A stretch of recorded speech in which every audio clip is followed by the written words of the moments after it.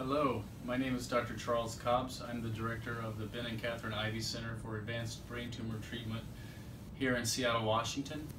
For BrainCancer.org, we do some lessons about different types of brain tumors, and today I wanted to talk about meningiomas. So, if you look at all quote-unquote brain tumors, meningiomas are actually the majority of primary brain tumors. Really, if you look at all the tumors that go to the brain, the vast majority are metastatic tumors from other cancers, but when we're talking about tumors in the skull, really, meningiomas are the most common. And what are meningiomas? Well, meningiomas are usually benign tumors that derive from cells that are associated with the dura. So what is that? Well, let's just take a example. I'll draw a picture of the head, the skull, and this would be the nose over here, mouth, etc. And then inside the skull you have, well, let's do the skull. The skull is here in blue.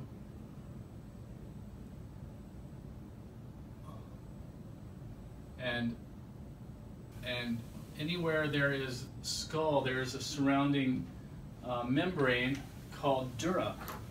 And so there are different compartments of the brain, and basically the dura is adherent like a leather membrane to the skull all the way around the contents of the skull. There are actually areas where the dura kind of folds in, like here where there's a separation for the cerebellum. And then the dura actually goes all the way down to the very bottom of the spine in the spinal cord. So anywhere there is dura, you can have a meningioma. Typically, we see meningiomas often in association with the brain, and that's because the brain is enveloped by dura, and then there's like in the middle of the brain, there's a part of the dura that comes in like that called the falx. And there's this tentorial dura, so anywhere along here or the skull base you can get a meningioma.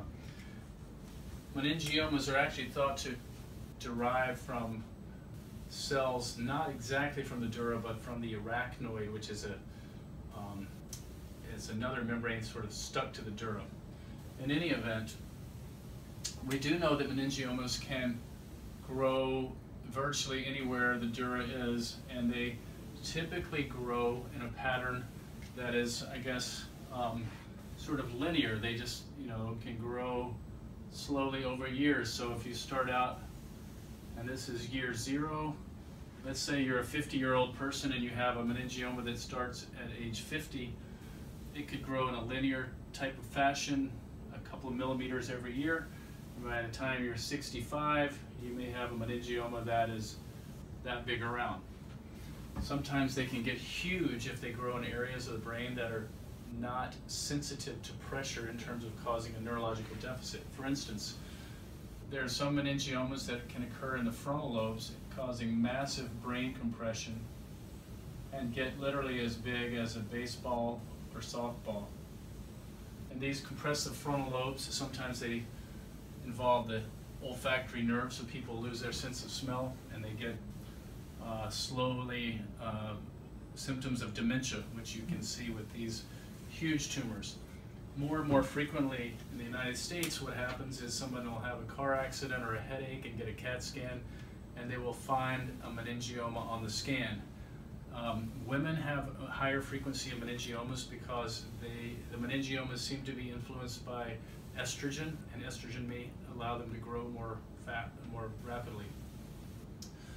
So let's say you are a 50-year-old female and you have a headache and you get a CT scan and they see that you've got a little meningioma somewhere on your brain or adjacent to your brain. Well, the way I think about meningiomas is essentially, and I'll abbreviate it, meningioma is sort of a tree of how you want to deal with it. So let's say you have a meningioma that's found. Number one, is it incidental? or is it causing symptoms? And the symptoms may be due to pressure on the brain, swelling associated with meningioma, seizures, anything like that. If it's an incidental meningioma, is it large? And is it in a young person, which suggests it's going to continue growing? Or is it small, less than the size of a dime? And especially if it's got evidence of calcification or bone formation, it could have been there for 50 years.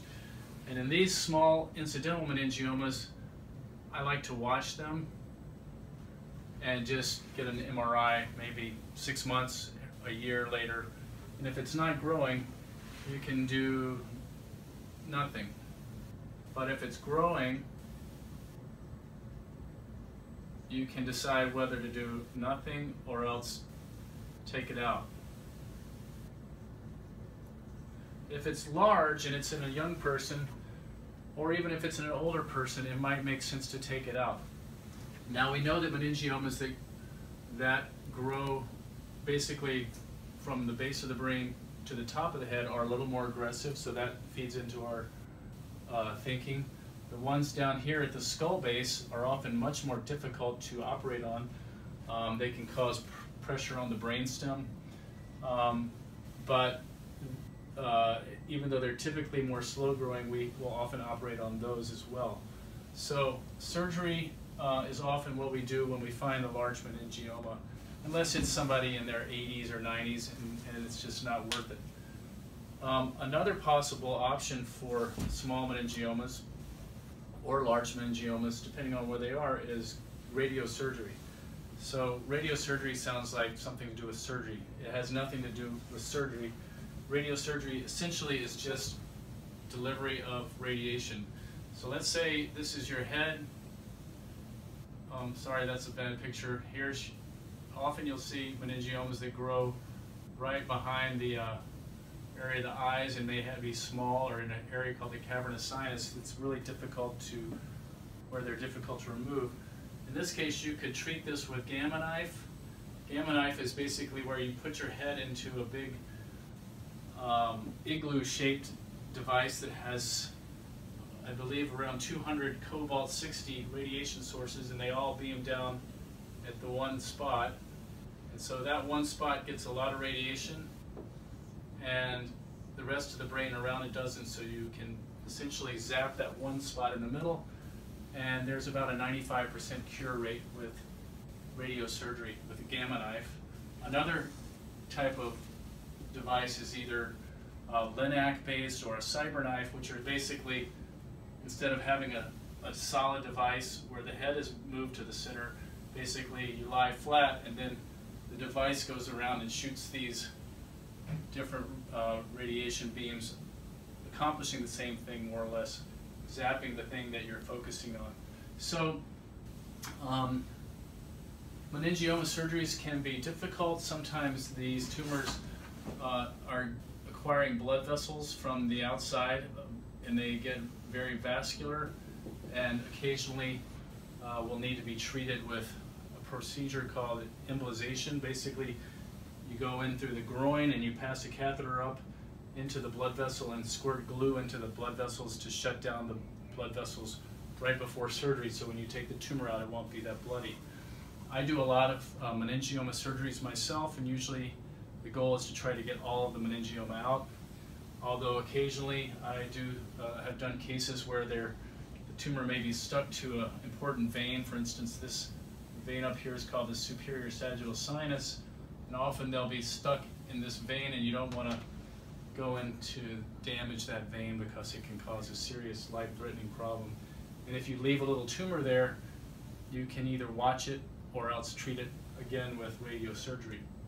About 5% of meningiomas will be so-called atypical or aggressive or malignant meningiomas, and these, instead of growing like this over a 15-year period, they might grow more at a rate like that.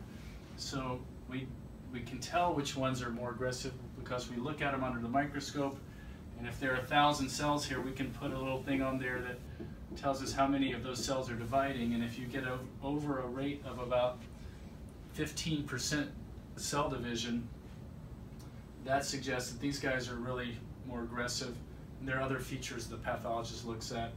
For these tumors, even if you get a complete resection, you're going to want to treat that area with radiation to prevent it from coming back. And finally, I'll just say that meningiomas, as I mentioned, can occur anywhere there is dura.